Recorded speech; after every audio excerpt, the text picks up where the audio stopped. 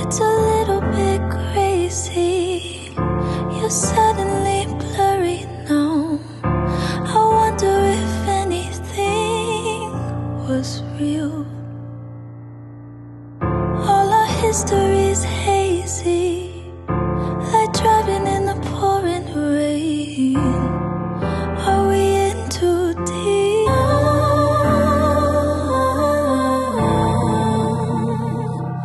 Hurry, we'll make up tomorrow. Tell me everything you know. I wanna hear open, but that window is closing.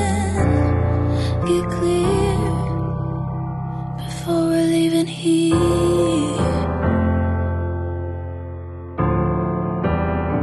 Before we're leaving here.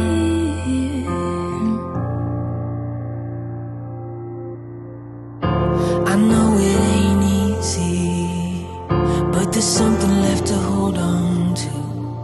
We can work it through, you don't have to go. There's a future here with me. We'll find the light in a clouded room. Not giving up until you know.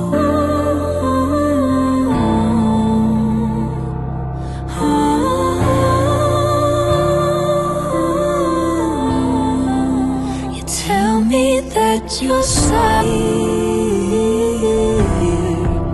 I'm trying to be open, but that window is closing. Need to make it clear before we're leaving here.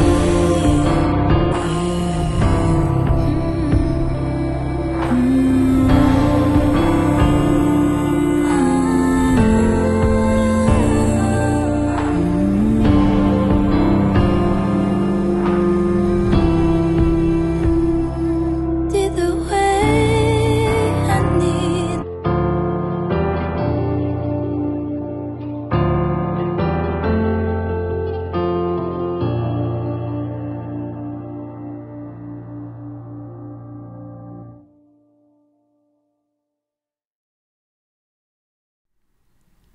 And again, shalom, shalom, shalom, everyone. We want to welcome everyone to the house of the Lost Sheep of Israel. I'm Elder Michael Johnson, the pastor over here with the Lost Sheep of Israel and with King James Bible University. And as I said, I had an announcement that some people that are just coming in and just letting them know again that the lost tape from Deacon Emmanuel, the lost tape number 2, actually going to be premiering over at King James Bible University at 3 o'clock Pacific time, 5 o'clock Central, and 6 o'clock Eastern time. So hopefully you can join us over there with that one to where you can hear that in its entirety. And today we have a pretty interesting thing that's going on. And last week we spoke about what God did and what God created. But I would need to make sure that each and every person really make sure you take these notes down, because a lot of what's going on is to help you really understand what Scripture is, and we're going to find distinctly what certain things are, which we found out last week, which helps us out this week, which will help you out forever. And what that has right here is God created man, man created Frankenstein. Obedience of a seed. We're going to learn a lot here today, and what's required of the seed, with the seed that was given to each and every one of us. So as we move forward, I ask that each and every person right now, you take off your carnal hats. You're going to have to put on your spiritual hats, because we need to understand what is required of us if we looking to go into this kingdom. Because we can't take nothing with us, that including the flesh and everything that surrounds it. So your pants, your pockets, your money, that cannot come. So what we want to do, we're going to look at the insights and everything and understand what was going on from last week. the nature of Israel in the relationship with God. And as we're going to dive deeper into this text, and we're going to get into purpose in our lives. So the same as I described last week, we, and many of us, will fall to the likes of Satan. But this just to remind us that the most perfect beings that was created, that God even stated, excuse me, can fall from grace and turn from God. So the ways that Satan serves us as a warning to us, with all pride, it would lead us to rebellion, and it can lead us to our downfall. So we'll remain humbless. And that's a hard thing to do. But we need to keep the faithfulness towards God and help us to avoid making a sin. So we need to understand Israel was created in the image of God. Israel was created in the image of God. This means that each and every one of us who's sitting there saying that they part of Israel, they the children of Israel, each and every one of us has an inherited worth of dignity which cannot be taken or any way be diminished. And truth is a reminder, regardless of the count, that is currently showing that ignorance on some of our exact forefathers. Because the same thing is some of our forefathers, and we don't know exactly what tribe we're from. This comes from being disobedient. But with that comes hopefulness, a message that God created for us for eternal life, for our existence in this earth is only temporary. And our lives have a higher. So the information today should discourage and should encourage many to seek after God's eternal kingdom in our lives, which is the ultimate destination. So we need to understand this within our minds. So we got to see what this purpose is, to go on beyond this world, what our highest purpose is. God created us to be a certain way. And we're prone, each and every one of us, we're prone to sin. We're prone to rebellion. In our pursuit of our own desires or interests, we can offer things other than God's will. So these passages that we're going to look at man's limitations, which is consistent with needs of God's grace and forgiveness. The complexities of a human, the complexities of Israel, and our relationship that we should have with God, which showed the inherent need why men have sinned and rebelled against God. So as last week we learned the importance of obedience of a seed, which emphasizes the things that produce and was designed it should be doing. Because a seed, if it to produce fruit, vegetables, plants, flowers, that's what it should be producing. However, they don't. When you have these genetic mutations that people do, the element of a seed. So I want to invite you over to somewhere. We're gonna start looking at this a little bit closer now. I'm gonna pick this up at Sirach chapter 33, and we're gonna look at verse 2. We want to take it here, and we want to get some recap and understand what we need to do. A wise man hateth not the law, but he that is a hypocrite therein is as a ship in a storm. This showing you the importance of recognizing and utilizing that God did some things, and we want to put some other things with this, because we want to understand not being hypocritical even in our faith. Hypocritical in faith. I want to show you this. We're going to look at these two together. In Matthew chapter 7, verse 24. And actually, I'm going to take this down. We're going to take it down to 27. We'll take it down to here. It says, therefore, whosoever hears these sayings of mine and doeth them, I will liken him unto a wise man, which built a house upon a rock. The rain descended, and the floods came, and the winds blew and beat upon the house, and it fell not. For it was founded upon a rock. And every one that heareth these sayings of mine, a foolish man. So if you don't do them, you're going to be like a foolish man, which is built upon a house of sand. And the rain descended, and the floods came, and the winds blew and beat upon it in the house, and it fell. And the great was the fall of it. A wise man hated not the law, but he that is a hypocrite therein is as a ship in a storm. We want to focus on these and understand them all together.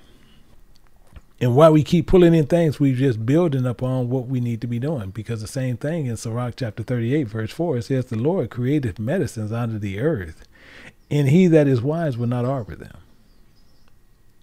So is a man a hypocrite? Is we hypocrites? Provided for our spiritual growth. Are we hypocrites?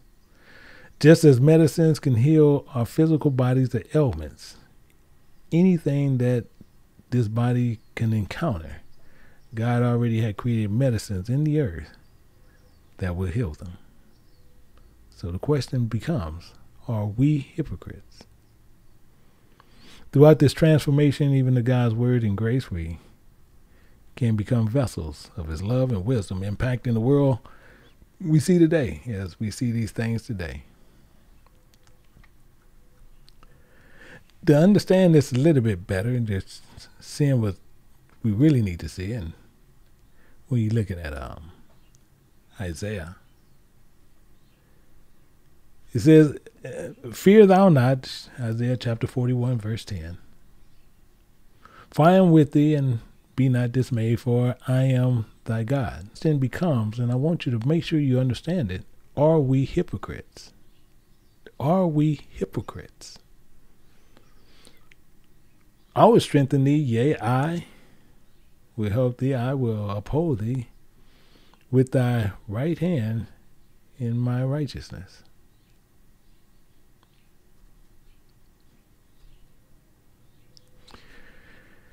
We really want to understand the main thing is about this with God, Yahweh, that he sent his word, Jehovah. This should remind us of the ways how he's going to strengthen us. And he did these things, but are we being hypocrites?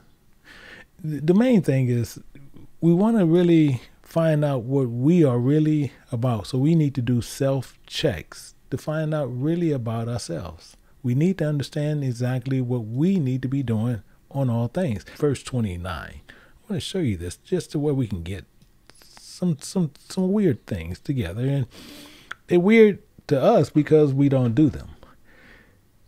In Ecclesiastes chapter 7, verse 29, it says, lo, this only have I found, that God hath made man upright, perfect.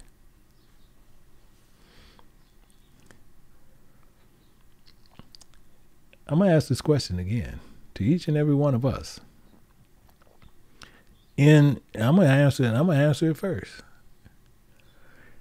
Do you believe in the word of God? Yes, I do.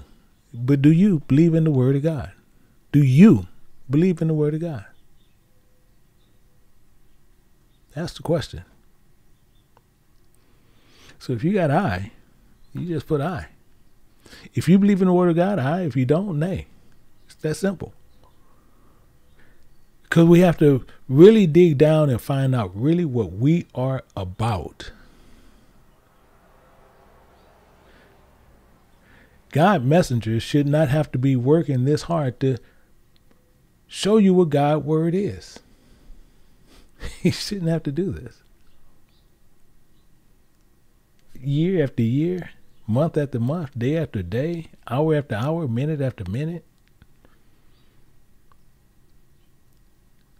Lo, this is only have I found that God made man upright.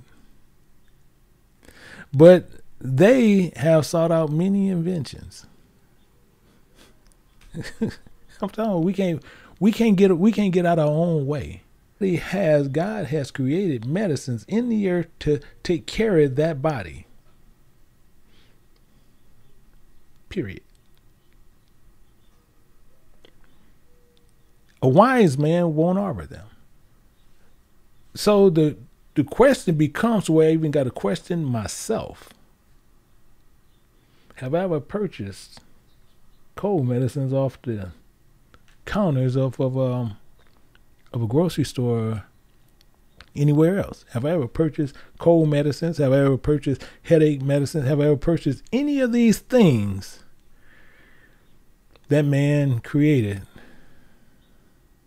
that don't align with God? Yes, I've done that.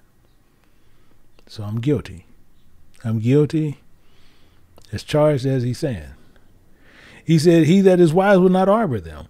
So I chose man ways when I was doing that.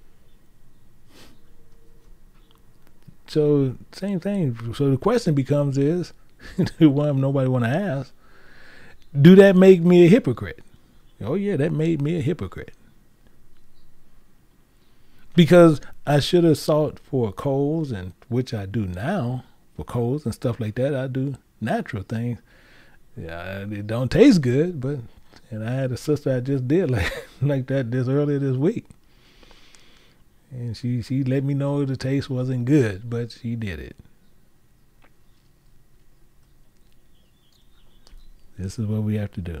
Without many inventions, which it shows that we have fallen from a state of humanity with God, which underscores the importance of us to where we should be aligning ourselves with the divine nature of God, understanding that God, through his precepts, where we seek in wisdom of the word of God, we can change our own continent and make us shining examples of his grace and wisdom. That's what it should be doing.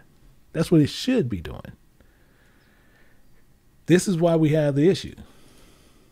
This is why the issue is here.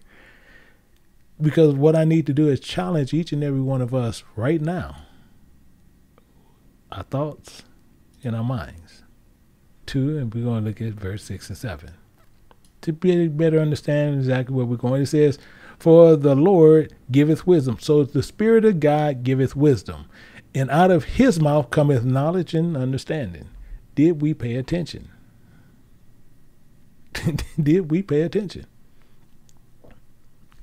These are simple questions that we should not be asking for everybody else. We should be asking ourselves. That's why I'm even answering it. He says, for the Spirit of God giveth wisdom, and out of his mouth is going to come through his prophets, coming knowledge and understanding. Did I listen? Didn't listen. I got whoopings to back that up. I got butt whoopings to back each and every one of those up. I can get into someone with, I'm going to throw my brother in it because me and him was partners in crime. But we didn't listen. It says he lay up sound wisdom for the righteous. And we got sound butt whoopings. Sound butt whoopings. Because we didn't listen. Same as when me and my brother, I even hate to bring it up. Me and my brother we gonna go into the grocery store with our mother. We kids. We gonna plan what she gonna buy. We don't want the cereal she want to get. We had our own plan of cereal we gonna get. No, cut the monkey. We gonna act a fool. And that's what we did. She wanted to get one. We wanted the other one. She said no. We act a fool. Right there, that hand came. We stay in California. That hand came out of Texas. And butt whoopings was all over the grocery store. Then shut up! Shut up!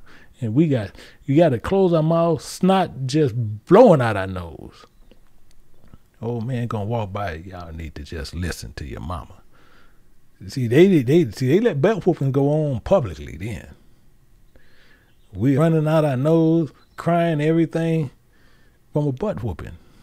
Based on, we gonna cut the monkey and make our mama buy what we want to buy. That didn't work out too good. That didn't work out too good. When all we had to do was make sense. And all we had to understand the precepts on which was given. That's all we had to do. Nothing more, nothing less. So it tells us right there. He gave us wisdom. And he gave it to us when we go in the store. Don't be asking for nothing. That was a simple analogy. But no, we already got our alternative. And we paid for it in the store. Serves us that man. The same thing is we got admonished for it greatly, chasing. But he shows you that man that he created in the image of God. But through deceit, enemies, he can fail from his original glory as an enemy. Same thing is what was going on with our flesh. And when you look at that, once perfect and blameless, but allowed pride, greed, corrupt, and led us astray from God's will, which was a result where we was cast out. And many of us still put our trust in the pursuit of rolling into the pits of sin that will continually lose their way. The true identity as children of God we should have instead, we should embrace different things and not embrace the false promises of the world. These are things that we should have did, things that we should have done, but we didn't do those. In fact, we go over here to 1 Corinthians chapter 1 and show you something in verse 27. Help me explain what I'm trying to do. It says, but God hath chosen the foolish things out of the world and confound the wise. And God hath chosen the weak things of the world and confounded. And we took our little weak mama and she tore us some new butts up. That's simple. That's simple. It is written in the scriptures. So the same is what we should be doing is when you see something as this. See, with the faith of a seed, and a seed has an original state, and a seed has different things, what it's already supposed to do. It's already written inside the seed on what it's supposed to do. We should be able to do those things. In fact, when you look at Mark chapter 4, verse 31, we're going to see what's happening here. And we're going to find out a few things here. We're going to see right here in verse 31. It's like a grain of a mustard seed, which when it is sown in the earth, it's sown in each and every one of us. Once this seed is in us, once it's in each and every one of us, it is less than all seeds that be in the earth. But when it is sown and groweth up, it becomes greater than all herbs and shouted out great branches, so that fowls and air may lodge under the shadow of it. You see how beautiful this is. So if it's sown in the earth, which is us, and is watered correctly, you can become one of the greater branches that we should never let things of this world deceive us by the enemy tools in making these good things bad and bad things good, using this enticement and pleasures of this world where we get caught up into. So with this is a reminder of this mustard seed that we should have. Because when you're looking at the mustard seed, as it said, and we were just there, when you're looking at Ecclesiastes chapter 7, verse 29, we're just looking at it. And the main thing is saying this right here. It says, lo, that I have found only have I found that man was made upright. That's the only thing he found. That the only thing he found in us, that we was made righteously.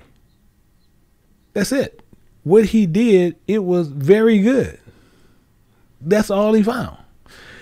It says, but however, what he found, what he made upright, and what he has did perfect, it sought out many inventions. Makes us a hypocrite. And all we had to do was do what was instructed in the seed. All we had to do was instructed in the seed. We sit there and think we can go elsewhere and do other things that other people can do, and we can't do that. Just because we got away from, or we was cut off from the branch, they think. We was cut off from the branch, they think.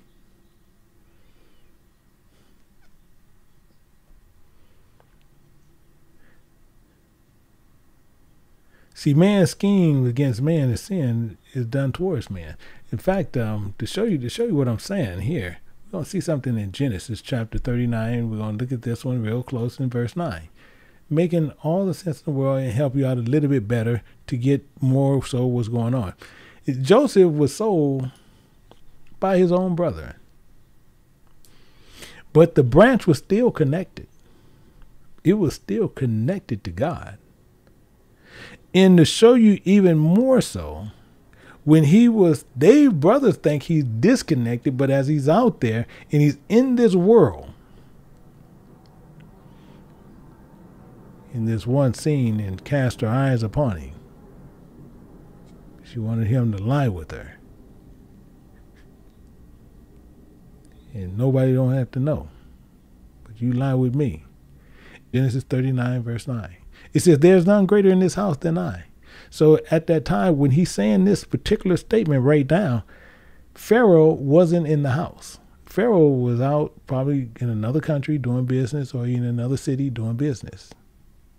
But he's saying, but right there at that particular time, he's making this statement, there is none greater in this house than I. So he's saying in this palace is nobody greater right now than me, even though you're there. And that's his wife. He says, neither has he kept back anything from me but thee. So the only thing that he's saying that separates me and him is you.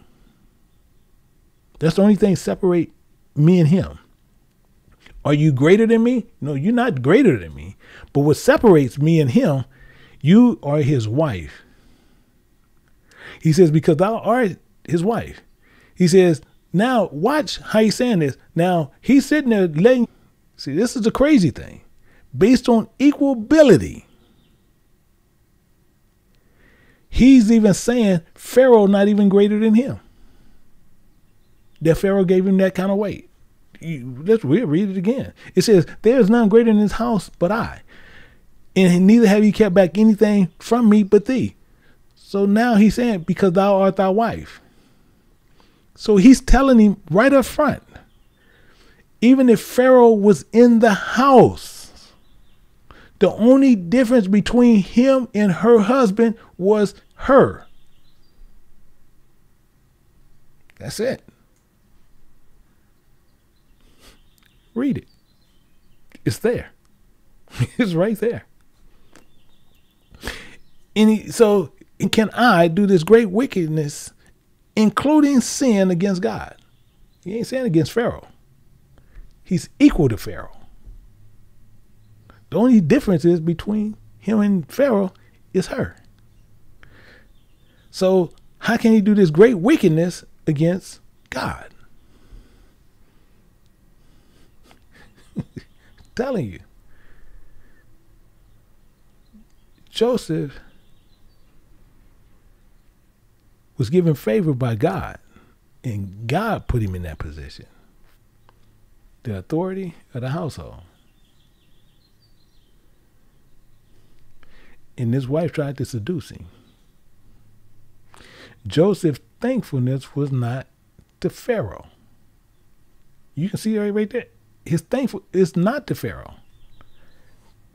He just showing you the separation between Pharaoh and him.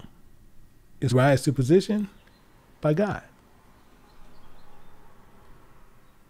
He stayed faithful to God. And in fact, you get a little bit more on this man. Genesis chapter 40, verse 8, thinking about that. This is the difference. Joseph said, he says, then they said unto him, we have dreamed a dream, and there is none interpreter of it. And Joseph said unto them, do not interpretations belong to God? I'm his servant. They belong to God. See, his thankfulness is to God because he knew that God protected him through all these trials, all these hardships. Joseph knew that his abilities and his authority was given to him by God. So he remained faithful to God even in the midst of any type of circumstance that he ran into. Any type of circumstance. But the point is, are we hypocrites? Because he said he only found wheels made upright. That's an interesting statement. He only found us made upright. So to show you a little bit more, we're going to look at something. I want to just show you in Ezekiel chapter 28, looking at verse 15. We're going to find this out a little bit more. That is saying the same thing, but it's a problem that we have. It says, thou was perfect in all thy ways from the days thou was created. And upright.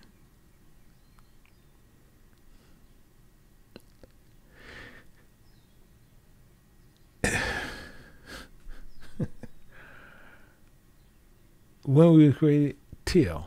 See, I don't even want to say till. Iniquity was found in thee. To iniquity was found in us. As Satan, we were created perfect and upright without sin. Eventually, we fell to iniquity and sin. And we being created in the image of God, originally without sin. But sin through our own disobedience and rebellion against God. So this should even remind us of one of the most powerful, influential things in this world is people. People. In this world is subject. And we got to remember, we're subject to God's authority and his sovereignty. And we were perfect in the days we were created, including God created man in his own image. In the image God created he him, male and female created he them. And this until iniquity was found in them, because he found us and wasn't no iniquity in us when we did it, but through pride and ignorance, which led us to exalt ourselves above all, and that we want to call ourselves God, so that we sitting in the temple of God saying that we are God, which is foolish within itself. Shows you the problem. We get the seed and we want to change it. We want to change it. In fact, go down to Genesis and we'll go to 127. It tells you. See, these things we can't deny. It says, so God created man in his own image. In the image God created he him, male and female created he them. You can't say he didn't do this because it's right here. And in fact, the problem, we should be ashamed of ourselves. But what a lot of us like to do is get around places and always talk about all what good we do. Like, you don't worry about what happened in the past. We just doing good. All of a sudden, God should be happy that I came back to him. Now you want to sing all these glorified songs. It's interesting. These things is 100% interesting all the time. In Wisdom of Solomon chapter 2, looking at verse 23, it tells us this and make sure it's clear. And this is something each and every one of us need to really truly think about. For God created man to be immortal. God created man to be immortal. Think about that. He created man to be immortal and made him in the image of his own eternity. Figure that out. It's arrogant in our ways. He created us to be in corruption. That's what he did. He created us to be his own eternity, emphasizing the eternal nature of man, which reinforces the idea we were created with a divine purpose and destiny. So how true is it? He had to put some things in place before these things happen. He had to put some things in place before they happen. Because if not, men will be very quickly to call God a liar. They do it religiously today. They'll say it without saying it. But we know this is clear. It says, now this I say, brethren, that flesh and blood cannot inherit the kingdom of God, neither do corruption inherit incorruption. God created man to be immortal and made him in the image of his own. Is it going crazy? Is it making sense? Interesting, isn't it? Really highly interesting. Really, really, really, really, really interesting, isn't it? Because it even says this more. I'm going to show you something to make sure we clearly get a good understanding of this. We're going to look at Romans chapter 8 and verse 8. We want to get something, really want to understand something. Make sure we're really clear on this, because it tells you right now. It says, so then they are in the flesh cannot please God. Now this I say, brethren, that flesh and blood cannot inherit the kingdom of God. So God created man to be immortal and made him to be in the image of his own eternity. That's interesting, isn't it? That's 100% interesting. The reason that's interesting, because now we're trying to figure out what is going on here. Nothing. Flesh and blood can't inherit the kingdom of God. And flesh can't please God. But he created man to be immortal. This is interesting, isn't it? The reason why this is going to be interesting, because now what we're trying to do is figure out in our own minds, how do this work? How is this working? Same thing when we sit there and we see 127. So God created man in his own image. In the image God created he him. Male and female created he them. So God created man in his image. So they that are in the flesh, they can't please God, because God is not flesh. Oh, I didn't know that. No, God's not flesh.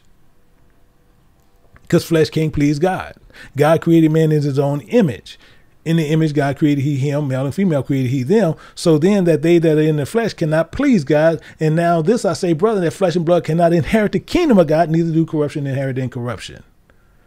However, for God created man to be immortal and made him in the image of his own eternity. Boom. We got to figure something out. Something's weird here. No, it's not. And we listen to people that lied to us and lied to us and lied to us and lied to us time again, because God planned, he has a purpose for each and every one of our lives. Some of us not going to never make them. Some of us never not going to achieve them, period. While it's true and we've fallen from the perfect image of beings and we're prone to sin, unable to earn our own way to God's kingdom of our own, then this same purpose that the Bible teaches us through faith, through Yahushua the Messiah or Jesus Christ, we can reconcile back to God, which is a gift of eternal life. That's something that is not just earned. It's a free gift, because through this same thing, through sin, everybody has failed to it. Simple, straightforward. Can't get around it. The statement God created man to be immortal, made in the image of his own eternity. See, it's profound, and even in its meaning, which is showing you the roots of the beginning of the Bible, which is in the beginning. We still trying to figure out, how is this working? Because it's weird. And it tells us right here in Genesis chapter 1, verse 20, it says, so God said, let us make man in our own image. After I like this, let him have dominion over the fish of the sea, over the fowls of the air, and over the cattle, and over all the earth, and every creeping thing that creepeth upon the earth. Boom, again. What is going on? What is happening? That's why I say we have to take off these carnal hats that people push, that people teach. And they try to do these catchphrases and all these crazy things. It's interesting. This is a clear passage that human beings are created in the image of God. Shadows. Meaning something is about our nature that reflects God's nature. See, something unique among all God creations. In other words, inherently and dignity is worth that it is that we being made in the image of God. That's interesting. Interesting. Let's go back here and just look at something. Let's go back here and look at something. Everybody with me? Everybody with me. Hopefully nobody getting thrown off anywhere. Everybody with me. Just say, all right, I'm gonna keep talking, but just stay with me. Just stay with me. We go right back over here. It says, "Lo, I have found. Lo, this only have I found. God have made man upright." Yeah, he made man weird. Why? Why? Because we keep going back through the same thing. So God created man to be immortal, made him in the image of his own eternity. This dang man, we can't quite figure out. Can't quite put a finger on it. The idea that he created man to be immortal is not explicitly stated in the Bible either, do it? It gives you a similitude for us to explore through all the books and through the Apocrypha and everything else, to where we consider some of the parts of the Bible, which is, we got to understand wisdom of Solomon. That's what we really need to understand, because he the one made the statement. So it speaks about the idea of humans being created forever. Why? Solomon said it. He's the wisest man that ever lived. So we need to understand Solomon. He made the statement. All of them agree with it. Everybody understand it. The only one that understand it, the only one that don't understand it is us. It's us. Suggests that immortality, something that is an inherent in nature. So rather than the consequence of sin and rebellion, in other words, we remain faithful to God, and we would have the ability to live forever. It tells us that right there. It's right there. Wisdom of Solomon chapter 2, verse 23. It's saying it right there. He created man to be immortal in his own image of eternity. It's interesting. So it suggests also that as we go through the Bible, we have to understand, which leads into this complete teaching on what we're doing here right now. The importance of seeking wisdom. Wisdom was a key thing, which is in both in Sirach, it's in the wisdom of Solomon. It's key. See, Sirach warns us against the dangers of arrogance. It urges us to seek true wisdom in humility.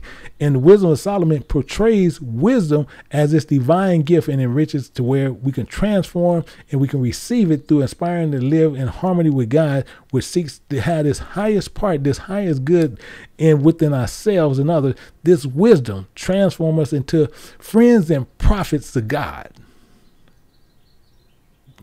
Mic drop. It makes us friends and prophets of God, others who bear witness to God's presence in our lives. That's what this does. Let me show you something. Let me show you more what I'm talking about. Let me show you more what I'm talking about. Trying to not get too excited about this, but I just want to make sure we understand this. Because I know if I get excited, I'm start talking fast, and then I'm gonna hear it because my wife gonna tell me, she said, "Sweetie, you were talking too fast," and I don't need that. So let's work through here. Let's work through it. So we're gonna see this in Sirach chapter 16, but we're gonna look at verse 17. Say not thou, I hide myself from the Creator, from the Lord. It's telling us that. Shall any remember me from above, remembered among so many? For what is my soul among such an infinite number of creatures? Wow. If we live in according to the word of God, law's requirement, which leads us to the truth, which is, it ends up where we go get eternal fulfillment, which reminds us that God has given and had made man being, and we have a freedom. We have a freedom. Write this one down. We have a freedom of choice. We have a freedom of choice between good and evil, which shapes our very own destinies through our own actions. So since we have freedom of choice to choose good or evil, we also through that choice, we're going to find is our responsibility, which comes either do we want the free gift or we want to go the other way or we can reject it. So the obedience of a seed. Back to that again. The reason why I say that and the reason why I went all through all that is something that we have to acknowledge. It's a complex. It's an interplay which have various factors which influences outcomes. Same thing as planting the seed. So the same with the response to the word of God, it influenced the internal. It's going to show external factors. So we must consider the impact of man's actions, which is the genetic. And what they want to do, they want to create these genetic mutations which can lead us to harmful effects in these living organisms, which is important to understand and to cause the type of these mutations. But the same thing, to better comprehend this, the effect of the development of the functioning of these living organs that we are in today. Ultimately seeking wisdom to live in accordance with, while understanding the impact and actions of our nature of this world to help us make better choices, to take measures to reduce them from harm in the environment of doing this. So we need to understand a lot of things, and that's what I'm trying to pack into this. So the main thing is when we see the makeup of a seed, the seed is complex. It's a structure that's created by God. The seed is created by God. I want you to write that down. The seed created by God. Make sure you understand that within the seed, it contains the genetic information necessary. In the seed itself, it contains the necessary information within it. It has genetic information necessary, and it's designed for what it's actually designed for. And if inside that seed, it says it's going to be this type of plant, that's what it's going to be a plant. If it's going to be a bush, it's going to be this certain type of bush. If it's going to be a flower, it's going to be this certain type of flower. If it's going to be a tree, it's going to be this certain type of tree. If it's going to be a fruit tree, it's going to be this certain design is inside that seed. That's weird. I'm telling you, that's crazy within itself. If you truly think about it, that's 100% carnal level crazy. All that genetic information is in there. You can go outside right now. You can look at, if you got a fruit tree out there, you go out there and look at a fruit tree, and you get the, and when you get a fruit off of there, look at the seed. All the genetic information necessary for the design of that tree to be another one is inside that seed. All of it. To do the same, to replicate what it just did, what you see in this doing. That's crazy. That's crazy. It's within the seed. You can same fine thing like you find with a human. It'd be like an embryo, which is an immature plant. The same thing which shoots forth and then it's developed into a seed, which is planted, and then it's called this embryo, which is also in the womb, which is around the seed that helps to shield from the environment of the sun. And I'm telling you, this is crazy. This is crazy when you get into how something is made up, especially when you be meditating. I guess you be meditating on that a lot. Yeah. But hey, it's all right.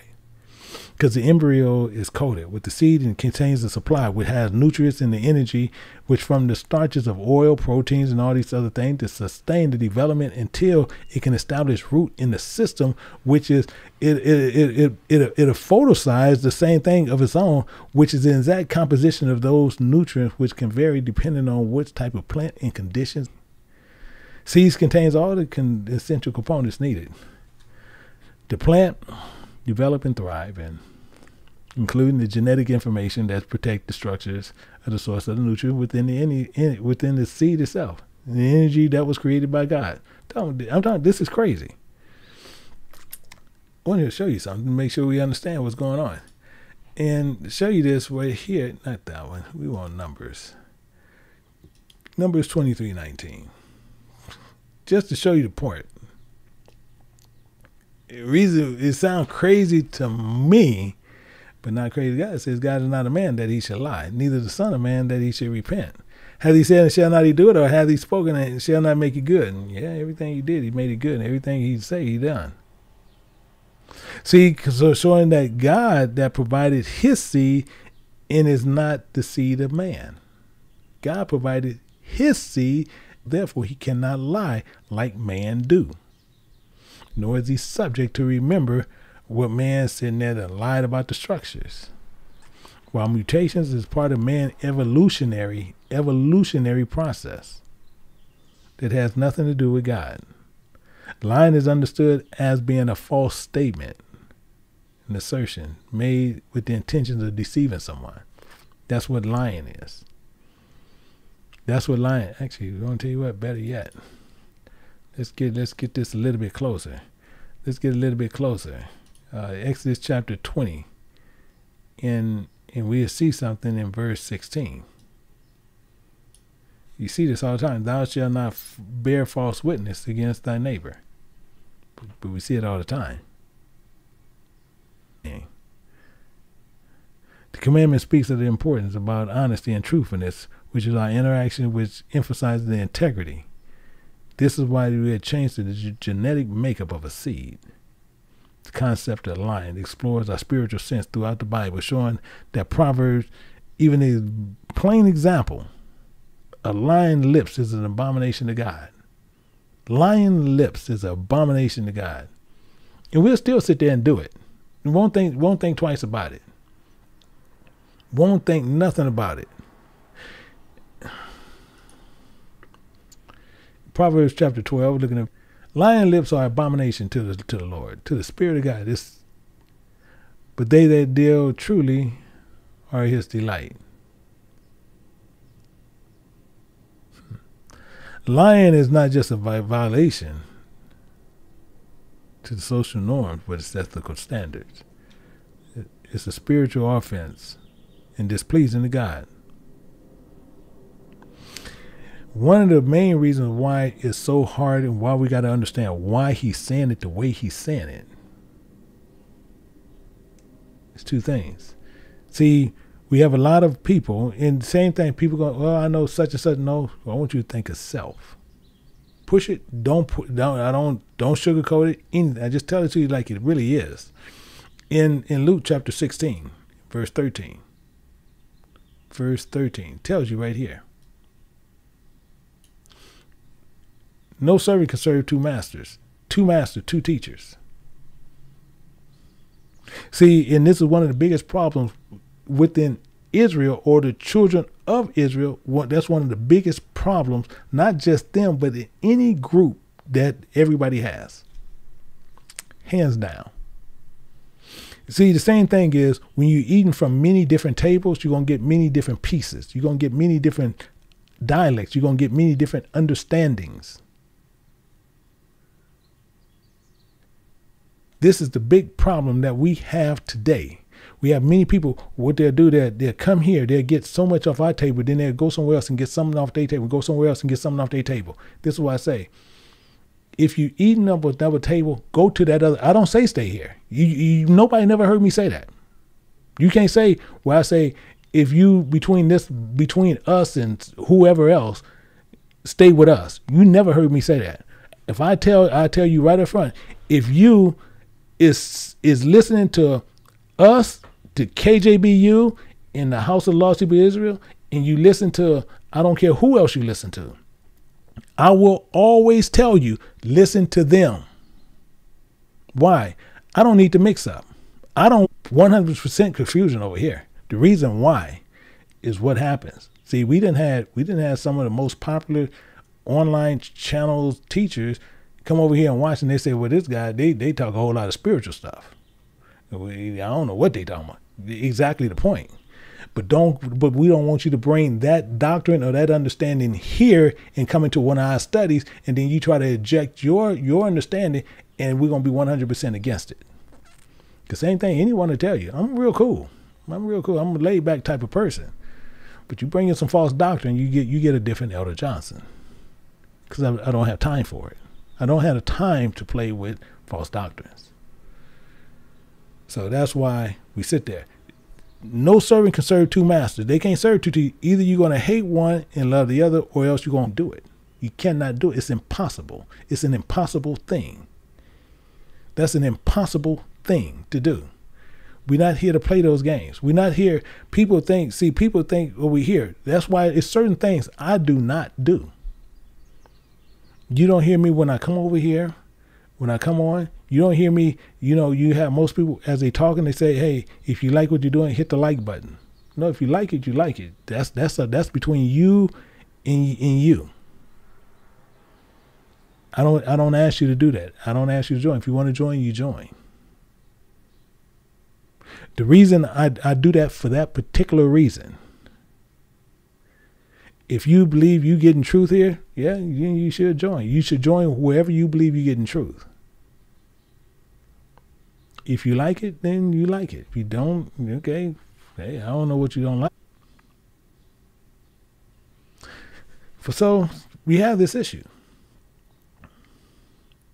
So you can't serve two. So since you can't serve two, if you want to get doctrine elsewhere, then you go get doctrine elsewhere. Don't come here. It's that simple. It's not threatening any, but it's the easiest way, because all it's going to do is cause confusion. That I promise you. it's going to cause you 100% confusion. And that's why he tells you right here, no man can serve two masters. Either you're going to hate one and you're going to love the other. That's why that's going to happen. It's going to happen automatically. And one of the main things is this, that one is good and one is evil. One is good and one is evil. Plain and simple. See, because he said a quote. Actually, let me go to the quote, because I know I might mess it up. I don't want to mess it up.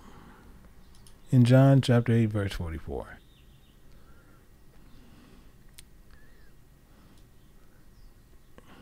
And it tells you this. It says, ye are your father the devil, and the lusts of your father you will do. He was also a murderer. He was a murderer from the beginning and abode not in the truth, because there is no truth in him. When he speaketh a lie, he speaketh of himself. He speaketh of his own, for he is a liar and the father of it. This is the thing about that. This is the whole thing about that.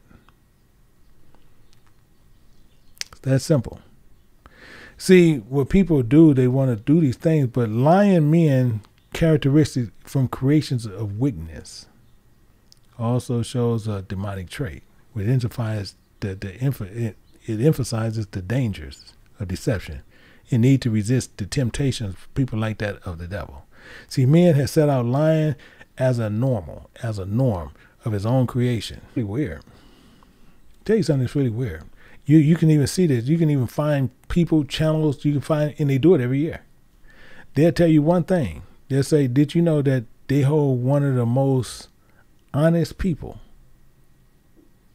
in this world that came through here? Don't you know they hold that as Martin Luther King? I kid you not. See, some people who just come over this is really, what's wrong with Martin Luther? One of the biggest liars ever walked the face of this earth. One of the same men who actually denied God. Because when he says, out of a mountain of despair, he's telling you that God forsakes you. Right up front. He's telling you, he said, out of a mountain of despair, out come a stone of hope. He said, even though he came for God, out of a mountain of despair, he is your hope now. God forsakes you. Despair. Go look it up. And you can see it in his statement that ever lived. And he was a fool. The reason why you got Planned Parenthood in your neighborhoods is because of him. He won an award for that. He won a Margaret Singer Award in 1963. All this stuff, you can go to their site and see it there. This man was a bona fide fool. An educated fool. You can't get his kids, his nieces, who I talked to once. You can't get none of them to sit before me, to sit there to say it any other way. Because they know they got to answer that. Because that's all I want to know. Why did he say out of a mountain of despair, out come a stone of hope? Because he's the stone of hope. The mountain that despairs you is God. All through the Bible, God describes himself as a mountain. I'm telling you, it's a crack up. It's a crack up. We need to let God be God and truth be truth and righteousness be righteousness. Honesty and integrity in our lives where we see God. In fact, we look at some things and we want to understand exactly what they are. In Matthew chapter 20, in verse 28. And same thing, people just come over, you ain't never seen no Martin, please go look at some of the videos that they probably didn't remove on Martin. All not speaking of, we showing you documentation on what he did. Documentation on what that man did. Unique guy. And you should wonder why they won't even play his tapes for another 40-something years. They're not going to even let you hear his audio tapes. High 20 verse 28, it says, even comparing, the Son of Man came not to be ministered, but to minister, and to give life and ransom for many. He's telling you right up front. So people like to give a measurement of greatness. But he's telling you, he didn't come here for you to minister to him at all. And this is why you see this here, where But boy, everybody, well, yeah, I can sit there. We can exegete, stupidest thing in the world. We can exegete the scriptures. No, you can't exegete. That's man interpretation. Well, we use man interpretation. In fact, when you're looking at Romans chapter 12:1, it says, "I beseech thee, therefore, brethren, by the mercies of God, that you present your bodies a living sacrifice, wholly acceptable unto God." He didn't come to be ministered to. He didn't come for you to minister to him. You keep learning different parts. So the same thing is, when we see last week with Sirach and Wisdom of Solomon, reinforces the spiritual meaning of a seed, which reminds us the importance to where we need to have the fear and desire of God, and we need to come to repentance, understand the simplicity of God and his humanity of his heart, which is the mercy of God towards us, which is the word of God. Now for us to be returning to our vomit and sin, and we need to be seeking righteousness.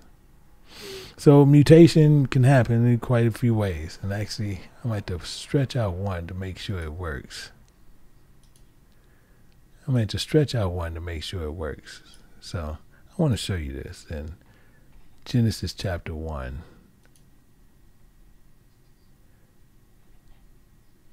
And let me see. But in Genesis chapter 1, still won't let me hold it. It said, God said, let the earth bring forth grass and herb, yielding seeds and fruit trees after his kind, and whose seed within itself. In the earth it was so. In verse 12, and the earth brought forth grass and herb, yielding seed. Actually, I'll tell you what. Let me see, last time I did this.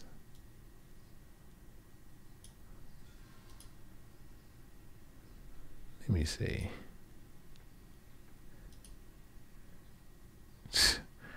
This thing, yeah, we need to get another one. But now we want to sit there. But the main thing is, it emphasizes us in that Genesis chapter 1, verse 11 and 12, that God created these living organisms. Any mutation that occurs that deviates from that original design, I want you to understand what I'm saying. He created it to be of his own. Let's see if I still get it. Let me see. No. Okay. But, well, verse 11, as it says, but the earth brought forth grass and herb yielding seed after his kind, and fruit trees yielding fruit, whose seed within itself after his kind, and God saw that it was good. So we see that there. It's showing exactly what we were talking about. These seeds, they produce their own thing, and it's so everything is written inside of them that is already instructed what to do. So we should have no problem messing around with some mutation, because if it deviates from what is in there, then it's a mutation with playing with God's creation. Let's get some understanding here. We need your pens and papers out. Make sure you have your pens and papers out. Because we want to understand the word of God as a whole. We want to understand the word of God as a whole on what I'm saying. And I'm just going to get it off. This is, and I don't know why. Yeah, they just had to put this on because they're going to get on my nerve. Okay, so we just want to understand something. The seed. So the seed need to be planted. I want you to write this down because you might have to come back and look at it again. But the seed, which is planted, and it's planted in soil. Now, the soil provides them, supposedly, so the soil provides nutrients. Nutrients is spiritual context, which we can understand for as these things that nourish the soul. Just keep it that way, which it helps the individual of the seed to thrive. So this is just the physical body. So it needs the balance of nutrients to stay healthy and to stay strong, the spiritual lives that we need. So we need these nutrients to help us to flourish. So the same with the spiritual seed that people seek. So I want you to understand something. Wisdom. I want you to write this down to where we can understand just the understanding on the similitude on what he wants us to understand here. Wisdom, this gives you the ability. Wisdom gives you the ability to discern truth, to make sound decisions. So if you don't have wisdom, you're going to make foolish decisions. So that's telling you right up front what it is. But wisdom gives you the ability to discern truth and make sound decisions. So seeking wisdom can help you navigate through complexities of life to make decisions that you can be in line with the value and principles which is right. That's wisdom. Same thing, we're dealing with dirt and a seed. So love. Put down love, because we know love means promise. Understand what this is saying. Write it down. Make sure you have it. If you got to come back and play it again, play it, pause it, understand it. Because love, this is the deep affection that's care that one have for another. However, love is a promise with cultivating sense where love is compassion, helping you build meaningful relationships, which is equitable within this world. Based on what? Based on a promise on he's saying he's going to do this. This is what helps us understand what it is. Carnal, spiritual, getting the understanding, finding out what is going on. Gratitude. We got to see that this is a practice. Gratitude, a practice. Gratitude, a practice to help us recognize between a seed and dirt. Seed and dirt. We just getting the basic understanding to what we need to do and appreciating good things in our lives. Practicing gratitude can help us cultivate a sense of contentment, joy, even in difficult times. This is what it does. This is what it does. The main one, forgiveness. People, forgiveness. This is the act of letting go of anger, because you have to release these certain things that is not good that it comes into contact to, which can be lying and everything else. So it has the act of letting go of this anger, resentment towards others who have even wronged us. So we have to practice the lifestyle of forgiveness to help us find peace and move forward. Same thing. If you walk by and cook a flower, do the flower come back up and try to look you up? No, that flower have to automatically just keep doing, just be a flower. It can't sit there and turn over there and say, you knucklehead. It can't turn to you and say, what's wrong with you, man? It can't turn to you and say, do you have a problem? It's just going to keep being a flower. So, which comes with faith. That comes with faith, because you have the belief that you have this greater thing within yourself, cultivating the sense of faith to help you find the meaning of your purpose in life, gives you the strength to where you can face the challenge and overcome all your obstacles. Yeah. So you see, this nutrients of wisdom, love, gratitude, forgiveness, and faith can all cultivate you in your inner peace and your purpose in life. So how does this work out? Water. How does this work out? Water. You put water, just write water. What is water? Water is associated with who? The water is associated with the Holy Spirit. The Holy Spirit is the separated body. Water is the separated body. That's what we're dealing with now. Now we're dealing with the separated water. Water. Reason why, when you're dealing with water and you got to water the separated body, the Holy Spirit, which is a source that holds the seed of the spiritual knowledge, which has the guidance in the Gospel of John, even tells us about that. The Gospel of John tells us, actually, let me tell you what, let's go there. Let's go there. And we're going to go to John. We're going to look at John chapter 4, verse 14. We're going to look at John chapter 4, but we want to look at verse 14. Get a better understanding of what's going on. And why we have to sit there, it says, but whosoever drinketh of the water that I shall give him shall never thirst, but the water that I shall give him shall be in him a well of water springing up unto everlasting life. But we want to understand it's a separated body, because it's a seed that you was given that's in there, and he has to water it with that, not going around from place to place, every building to building, all this crazy. That's not what it's for. So we got to understand a couple of things. I want to write this down also. We want to write down a few things to understand. So now we got, with this water, you're going to get oxygen, the seed. So you need oxygen, like the breath, same thing. So we want to understand that spiritually. So spiritually, you want to understand one thing, but we got to look at it carnally. So I'm going to talk to them carnal things so where you can understand spiritually what I'm talking about. So the same thing, spiritually, germination is seen as a parable.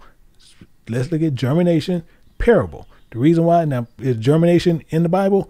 No, because I just told you I got to make you understand what it is. I can use some other words in the Bible, but then you still wouldn't know what I'm talking. But germination, most people know what germination means.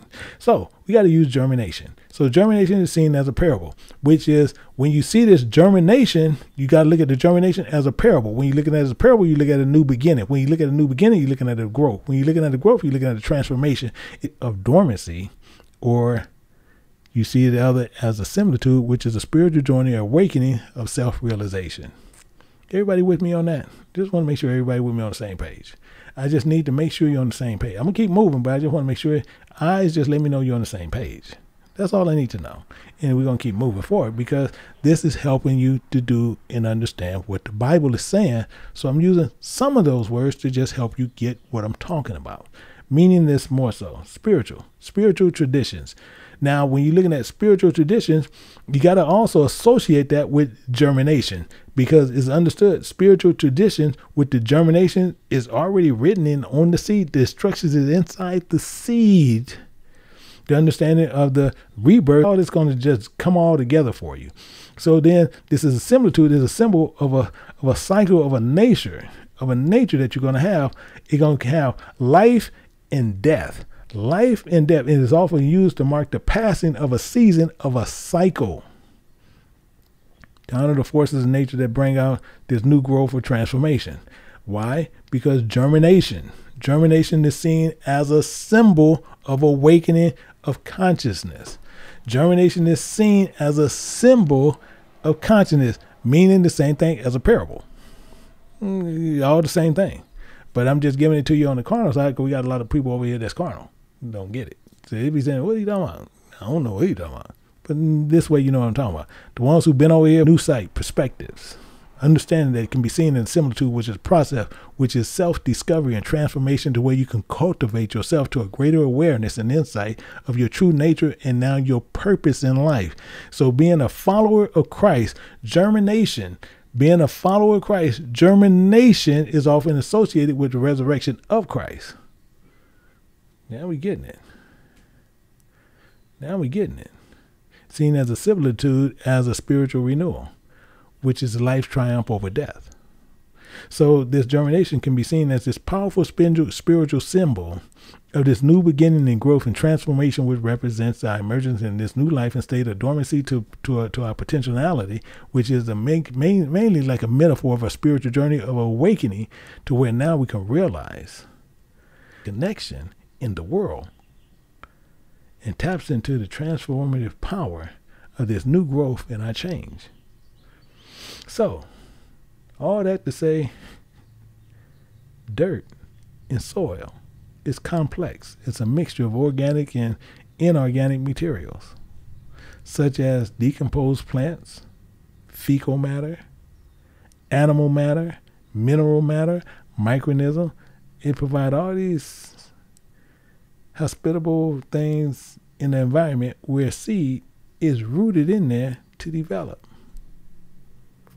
And if you take on those nutrients that is there, you know something's going to come out incorrectly.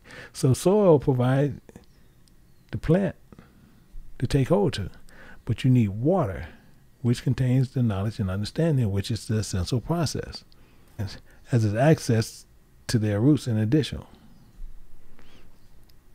So we got it all together, but the plant provides the oxygen which we need for respiration. That converts into soil into energy in our form. So dirt and soil provides the physical support for the root, anchoring them in a place where it's preventing them from being washed away or damaged by the wind or the environmental factors that we can run into. It protects the plant from the temperatures and buffering them from the heat, the sun, all these things. So the seed need to be planted in dirt because soil provides them. Soil provides them to hold the container of water in the oxygen. So this is a complex. So dirt and soil is complex, dynamic. Same thing where we in. Right now, our body is made up of dirt. Our body is made up of dirt. But some of us have let the microorganisms change us to mutate into different things. That's what's going on. Let's look at something. I want to show you something. Let's go here to understand what's going on. In Deuteronomy chapter 32. 32 verse 2. Same thing. Looking at water. It says, my doctrine shall drop as rain. He says, my speech shall distall as dew, as a small rain upon tender herb, in comparing the showers upon the grass. So he's telling you exactly what he's doing. He's telling you exactly what he's doing, but we got to keep in mind what we are to do. But a lot of us don't do this. Same as Numbers 11 verse 9. He said in the camp, and when the dew fell upon the camp in the night, and manna fell upon it. Dropping water, bread and water. Bread and water consistently. Bread and water consistently.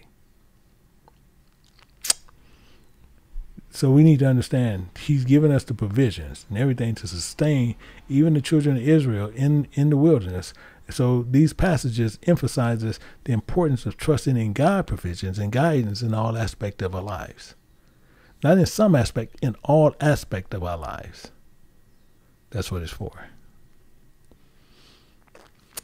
So let's look at something. Let's go a little bit deeper with this to be doing.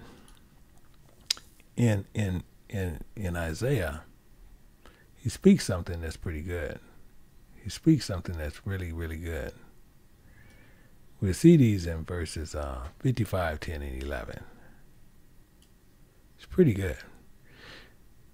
For as the rain cometh down and the snow from heaven, and returneth not thither, but whether the earth and maketh it go forth and bud, that it may give seed to the sower and bread to the eater. Saying the same thing. Water, bread. Interesting. This is interesting. So shall my word go forth out of my mouth, and it shall not return unto me void, but it shall and whereto I send it. So the question becomes that do you have the word of God in you? See, people will sit there, a lot of people will claim it and don't have it. Many people will claim it and do not have it. The reason why you see people claim things, but when they claim it, they can't tell you nothing about it. All they can sit there and do is tell you certain verses. They can't tell you about it. They'll tell you about certain verses. In John chapter 1, John chapter 15, verse 1, he says, I am the true vine, and my Father is the husbandman. I am the true vine, and my Father is the husbandman. So we need to stay connected, because he's going to give us a similitude as we read down. And I'm going to read it down, but we need to understand this. As we go down, he's going to say some things. It might be harsh, but we have to understand, because he's not here to take prisoners. It says, every branch in me that beareth not fruit, so it don't bear no works, and taketh away. And every branch that beareth fruit, he purge it. This is why some of us is purged, that he bring forth more fruit. This is why when he purge it, he's also going to cut off people who's connected to you. That's why he's saying this. Everyone, if you're going to start bearing fruit, he's going to purge you. That purging is going to cut off some of your family members. It's going to cut off some of your friends. It's going to cut off some of your relatives. It's going to cut them off. It's telling you right there. Every branch that beareth fruit, he purge it, that he may bring forth more fruit. It's going to cut them off so it can bring in some more that want to bear fruit. But he goes on more with this. When ye are clean through the word, which I have spoken unto you, abide in me and I in you, as a branch cannot bear fruit of itself. Exactly what he's been saying the entire time. Except it abide in the vine. No more can ye except ye abide in me. I am, and I in him. The same bringeth forth much fruit. For without me, you can't do nothing. See, people sit there, well, that's kind of arrogant. Then bye. Bye, Felicia. It's that simple, because it's the word of God. See, all of a sudden you're created and you're born, and then all of a sudden now your poop don't stink. See, he said, if you don't bring forth fruit, you can't do nothing. If any man abide not in me, he is cast as a branch and is withered, and men gather them and cast them into the fire, and they are burned. Exactly what's going to happen. But you got a lot of people that's going to happen to. A lot of, let's go down a little bit more. It says, if you abide in me and my words and abide in you, and I ask ye of you, and ye shall, and it shall be done unto you. Herein is my Father's glorified, that ye bear much fruit, and ye shall be my disciples, as the Father hath loved me, he promised me, so have I loved you. Continue in my love, my promise. If ye keep my commandments, ye shall abide in my love, even as I have kept my Father's commandment and abide in his love. These things have I spoken unto you, that my joy might remain in you, and that your joy might be full. This is my commandment, that ye. He's being really upfront. Really upfront. So this spiritual growth, this development that you're looking for, everyone want to sit there and focus on the importance of obedience through the Spirit of God, following his instructions for our spiritual growth and our prosperity of knowledge. Now people talking about, well, we're going to give money this and money that. But the blessings and abundance of the store that we need, the idea with this spiritual growth and what we're looking for. So the same thing as we look through these passages, we see the importance of knowing and recognizing him. It's a plan. It's already written in there. It's a plan within the seed. The understanding that discussed this solemn agreement, it's a contract within the seed between two parties, shows the development of a mutual promise and obligation. God established a covenant, the same as he did with Noah, the same he did with Abraham, the same he did with the Israelites. So in the Old Testament, you even see Yahushua, he comes with a covenant and the importance of obedience of God's commands. So we see this importance of the obedience of a seed.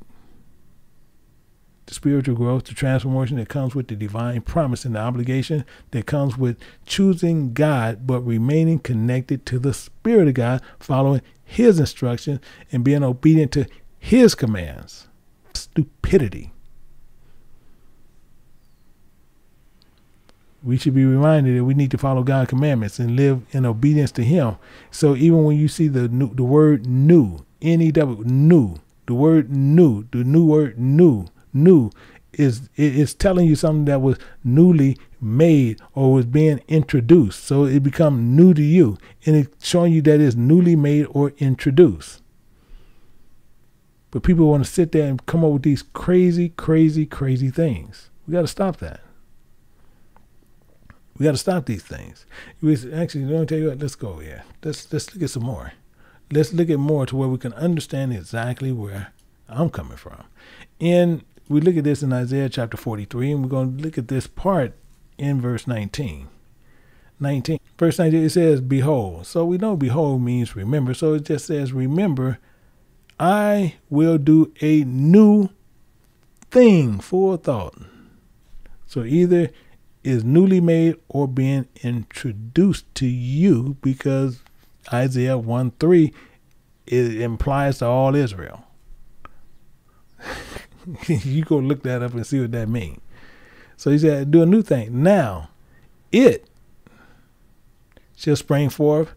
Shall ye not know it? You see, why you got it? Why you think you got that question mark there? Why you think the question? Shall ye know it? Shall ye not know it? So is it newly made or is being introduced to you?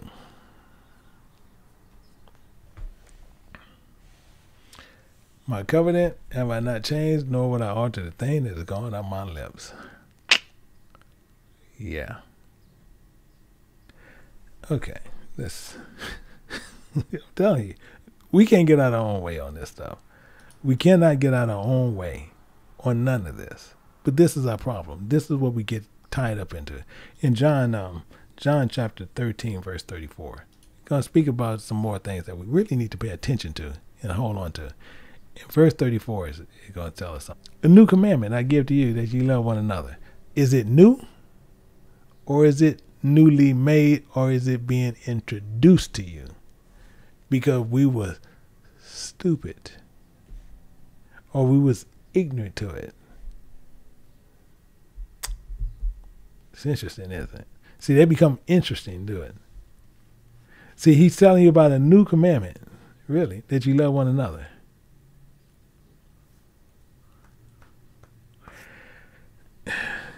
He's reminding you of something. I'm gonna have you something, but I'm gonna let y'all look at some of this and go look it up for y'all. How much we should be embarrassed about ourselves. In 2 Corinthians chapter 5, verse 17. I'm gonna show you why, but I'm gonna show you why we should be embarrassed about ourselves. In 2 Corinthians chapter 5, verse 8, it says, therefore, for that reason, if providing any man be in Christ. So if you're in Christ, he is a new creature. That's interesting. That's interesting.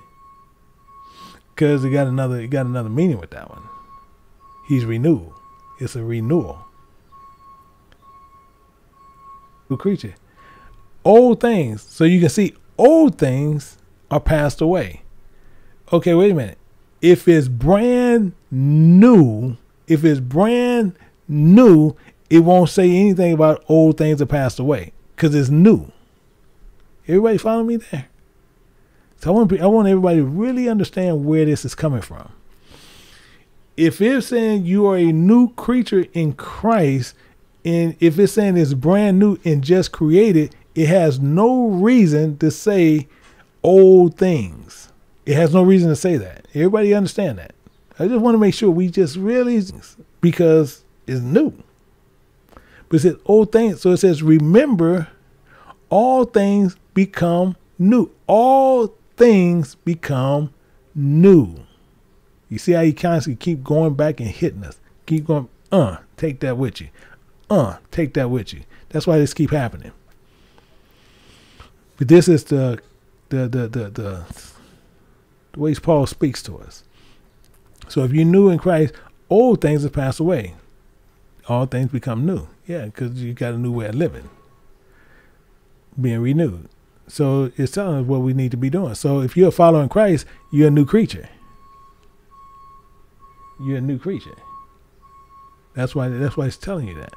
We're all on the same page. We see this over in Revelations chapter 21, verse 1 and 2. You see the same identical thing here.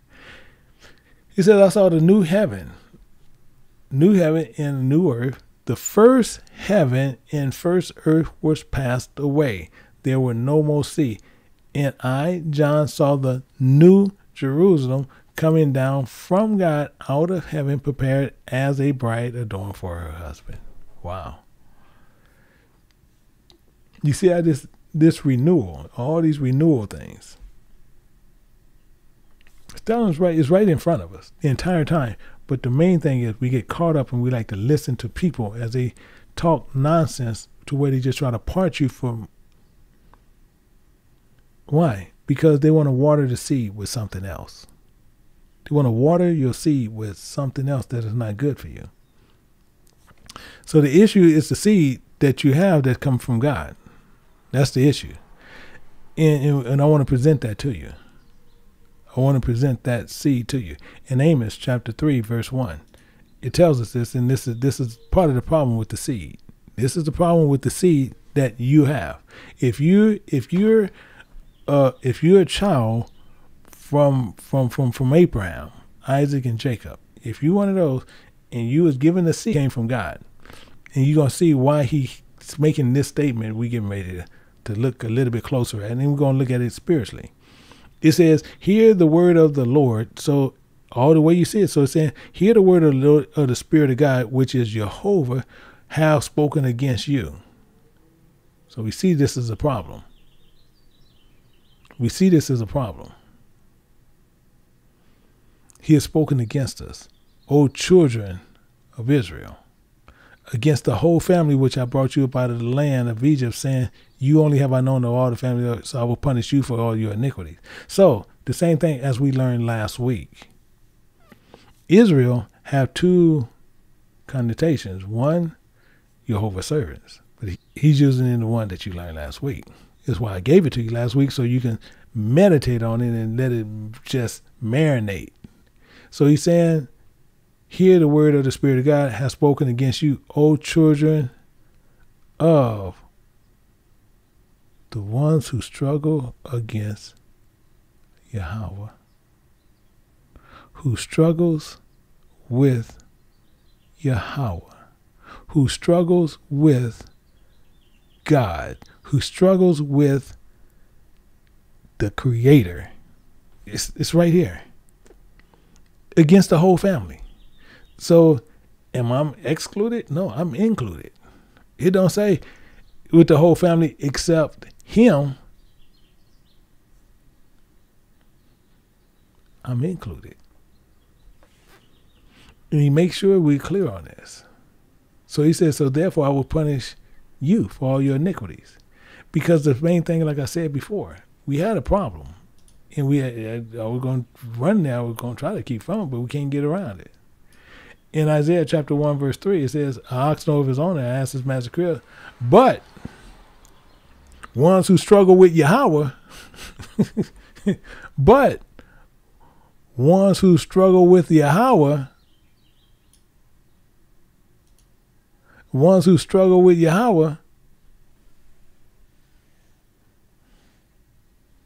do not know.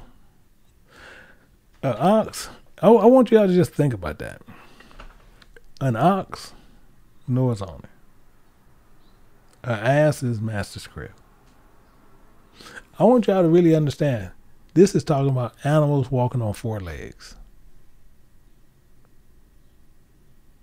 I want you to really understand it. This is animals walking on four legs. Don't have the intelligence to do anything that you're capable of doing. It don't have the capability to do anything with another cow. To talk intellectually with a cow. To talk intellectually with their calves.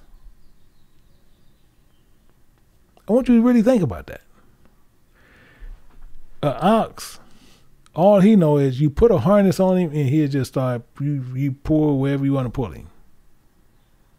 That's all he know what to do. But it's telling you an ox knows his owner and an ass is master crib. But ones who struggles with Yahweh do not know. I don't. Before I get mad, I need to really get off of this. Cause this what hangs, this kind of stuff hangs. And it just shows the ignorant how we go around people. We Israel. Oh, I'm Israel. Yeah, you just showing your ignorance. You showing pure ignorance. Pure 100% ignorance.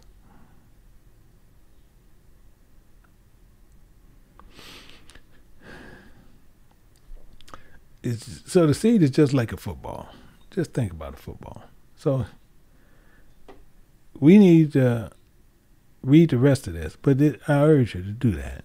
But we need to remember what we did and return to God, because it's highlight what our responsibility in our relationship, because we're supposed to have a special relationship with God, and we do everything to desecrate it. Everything to desecrate it, and we don't think nothing about it. In fact, I'll show you this in Deuteronomy chapter 10. We're going to look at something. Because he's saying the same thing here. He's saying the same thing. It says, and now, you know that ain't saying Jehovah's servants. You know he ain't saying that. You know, I know some of y'all say, it's saying it right here. No, it's not saying that. You got to be. Please say it's saying. Please say it's. I know it's in Paleo Hebrews. It's saying Jehovah's servant. No, it ain't saying that. Take a wild guess what it's saying. You take a wild guess what it's saying. Take a really wild guess what that just said. Ones who struggle with Yahweh. And now ones who struggle with Yahweh. What doeth the Spirit of God require of thee?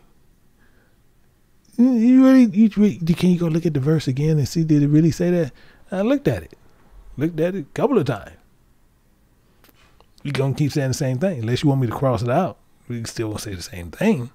But I can cross it out, but it's going to say the same thing. It's going to say the same thing. So he's saying, so what's required of us? But to fear the Lord thy God, to walk in all his ways, to love him, and to serve the Lord thy God with all their heart and all their soul. So we have to do the Spirit of God and walk in all his ways, to love him.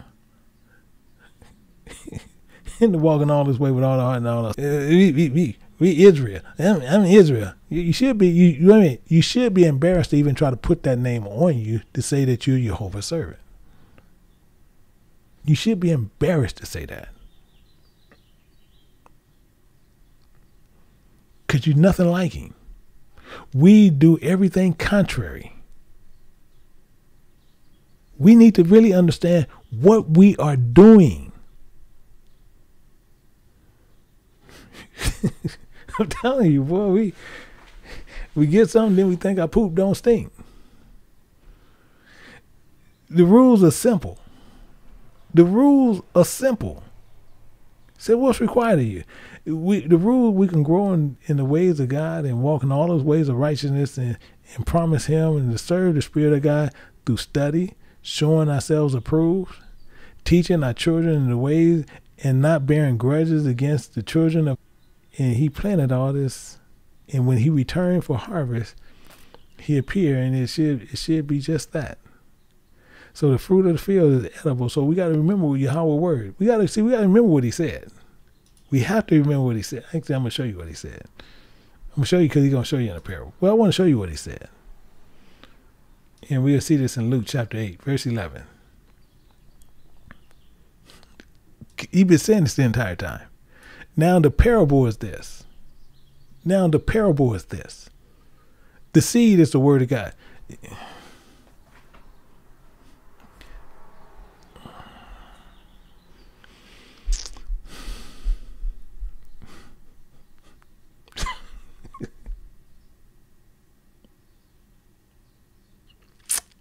Yeah.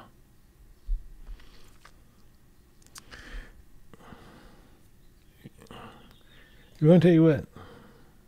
I'm going to tell you why I had a problem. I'm going to tell you why I got a problem with this. How many of us, because me too, I can't even say how many of you guys, no, how many of us has sat there in a building, watched on TV, heard on the radio, a man or a woman sit there and say, sow a seed, and we went into our pockets that they had trained us like dogs, and we come out with a checkbook or some money and we give it to them. How many of us have done that? Mm-hmm. I'm going to tell you the worst part. This verse been there the entire time. This verse been there the entire time. The seed is the word of God. And we sat right there, went into our pockets. Well, you guys got to sow a seed into this ministry. You got it. It's right there. Look on your desk. It's right there. Look on your podium. It's right there. The seed is what you got it. But we sit right there and go in our pocket and give it to them.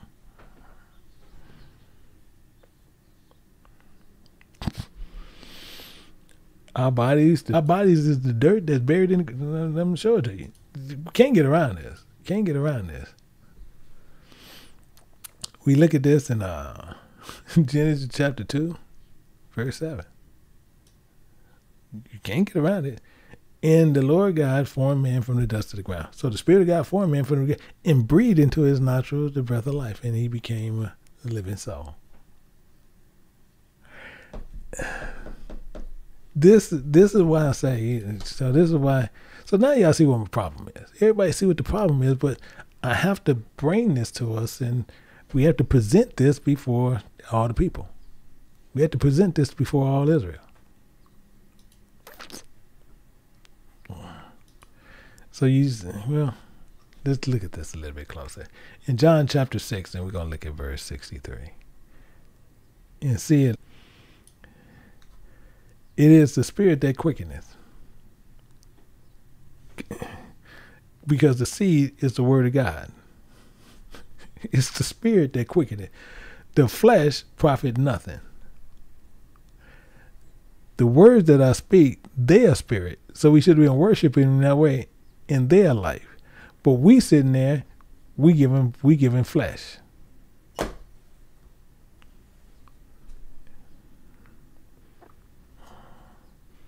Little kids just come up, call me stupid. They can't be lying. They telling the truth. They ain't gave no money. I did. Say, you used to be stupid. I have to say, yeah, I was stupid. You can't say I wasn't. Because I did that. Right there, what you see. I did that. The parable is the seed, the words that he speaks, their life. So all I had to do is pay attention to the word of God, but I didn't. And I had the book in my hand. I'm telling you, Elder Lynn used to talk about, he say we used to use it for clothes, like accessories. We having the Bible like an accessory. Now I did read mine, but it was still an accessory because I didn't read it. I didn't put these together. I didn't put those together. So I was just as dumb as a rock. I was just as dumb as a rock. God formed man from the dust of the ground, breathed into his nostrils, breath of life. He became a living soul. This describes the creation now, emphasizing the unique which is created. So when we're looking at the spiritual side, we see how he proposed in this purpose on what he created him for. The term even dirt led him to where we know spiritually of the multitude of these atoms. These atoms which represent the mass of people. So the ground carries this spiritual understanding and it's cursed. It's waste. Because you already see what's down there. You already see what's down there. Look at all the waste, that fecal matter and all that then came through the dirt. Leads to the ultimate death. In fact, let's look at something. Let's look at something. I know everybody's sitting there, man, this is kind of tough. Yeah, it's tough. But we have to look at this and understand what's going on. In 2 Hebraist chapter 5, verse 27. Because we winding this on down and we're going to be finished. Verse 27. It says, for all one family. He had a problem with one family. And out of all the people, out of all the multitude of people, he has gotten thee one people. One family. The ones who struggles with God. And unto this people whom thou lovest, thou givest a law that is approved of all. So they are not all Israel which are of Israel. So this offers the richness of the spiritual understanding, the understanding on what we need to really be doing. I want to show you something real quick, and before we go out, I want to show you something so we can get just a basic understanding on what's happening. In 2 Hebraist, we're going to look at something in chapter 3, verse 5. I want you to see something. To show you Adam. It says, and thou givest Adam, thou givest a body unto Adam without a soul. Him the breath of life, and he was made a living before thee. Exactly the point. So this showing you he formed Adam. It's showing you this right up front. But it gets even better. Let's drop down to verse 10. And it came to pass, I don't like that.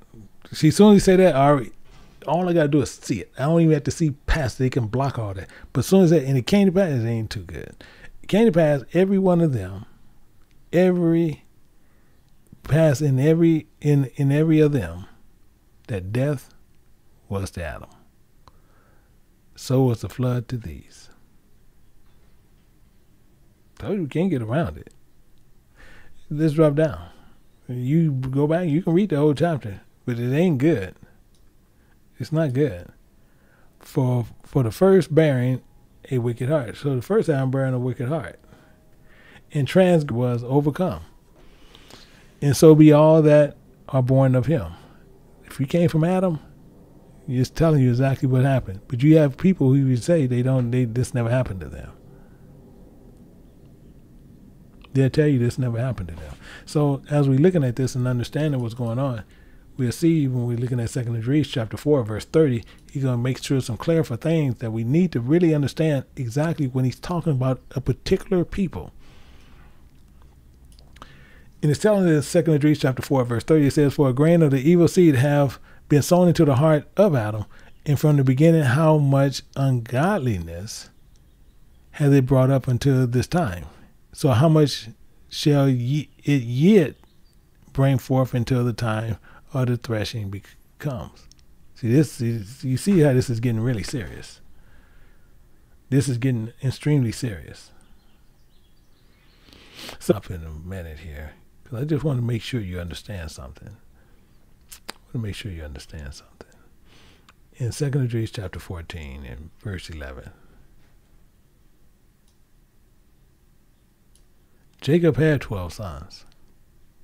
It says, for the world is divided into 12 parts, and the 10th part of it is gone already, and a half of a 10th part.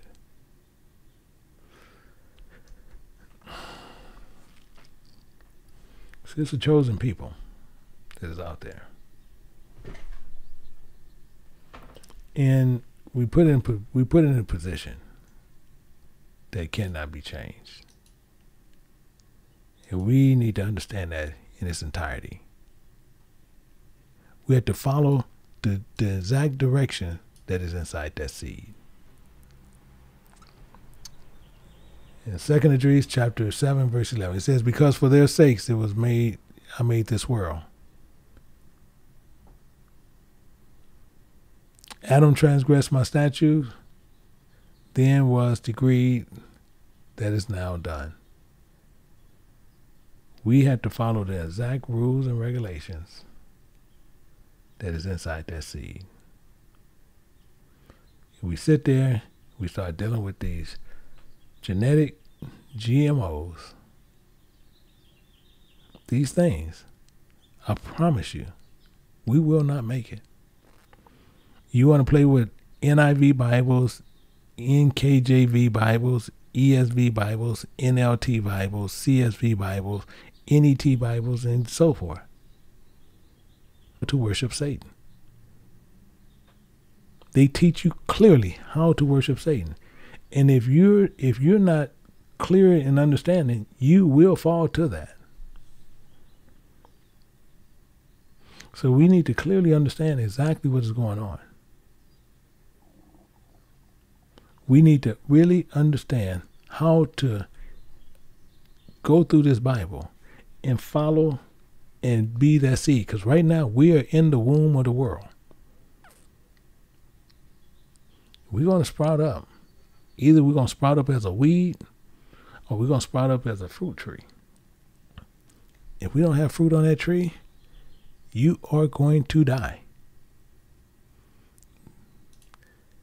So meditating on scriptures, seeking out, making sure you water in the seed of God through your daily lives. He provide them. I do them here. We provide teachings over at KJBU every day. We make sure that is done to where you can properly water your seed. If you choose not to, you don't see nobody sitting there forcing you to do anything. But the main thing is, a lot of us is going to have a problem. So hopefully that you guys understood that as we go through it. So we need to remember that you are given a responsibility. We must use them wisely. Be responsible, be mindful, because it's going to impact a lot of things of future generations. So we need to cultivate this and let this gratitude, understanding, and everything come with it. So hopefully through this, that each and every person understood what went on. So what I will do is I'm gonna open up Zoom for 1 minute. I need to make sure one thing. Give me 1 second, and we'll take care of that real quick. I thought I had it set and I didn't, but that's okay. So hopefully that each and every person understood what went on, to where each and every one of you guys can be one that the Most High is looking for in these last days. So that's why we do what we do here. And the same thing is, I do want to make one announcement, because we will be doing another teaching. It's going to be on that Javier Frias. I do want to make an announcement on that. And it seemed as he knocked on the wrong door. He ended up knocking on one of the students' doors at KJBU. And this, but I'm going to do one completely separate, because I'm going to give him opportunity to take back the lie he said, because he said that me and him spoke. And me and that man never spoke. He never spoke to me on the phone or in person. So I'm going to do a teaching. I'm going to have the guy on there who he actually talked to. He talked to a student at King James Bible University. So we will be dealing with that. But other than that, if you guys refresh your screens, you can see the link for the Zoom down at the bottom, and you're more than welcome to join. So, any questions, you're more than welcome to come back there, and you can join in, and we'll be more than happy to address those. I was making sure that my mom had, because she liked to do it the other way, so I do this other part. So with that, same as we said, this evening at 3 o'clock, we have the lost tape will be showing over at King James Bible University with Deacon Emmanuel. It'll be at 3 o'clock Pacific time, 5 o'clock Central, and 6 o'clock Eastern.